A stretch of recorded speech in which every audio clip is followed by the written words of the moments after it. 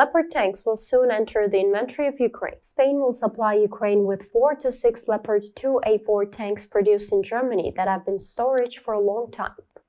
According to government sources, the final number will be determined by the condition of the 53 tanks that have been kept at the 41st Logistics Group in Zaragoza for the last 10 years.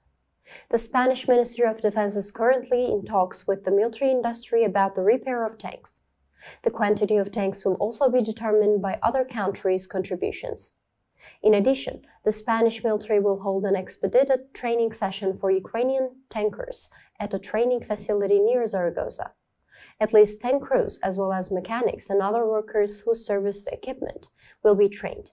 Spain possesses Europe's second biggest stock of Leopard tanks.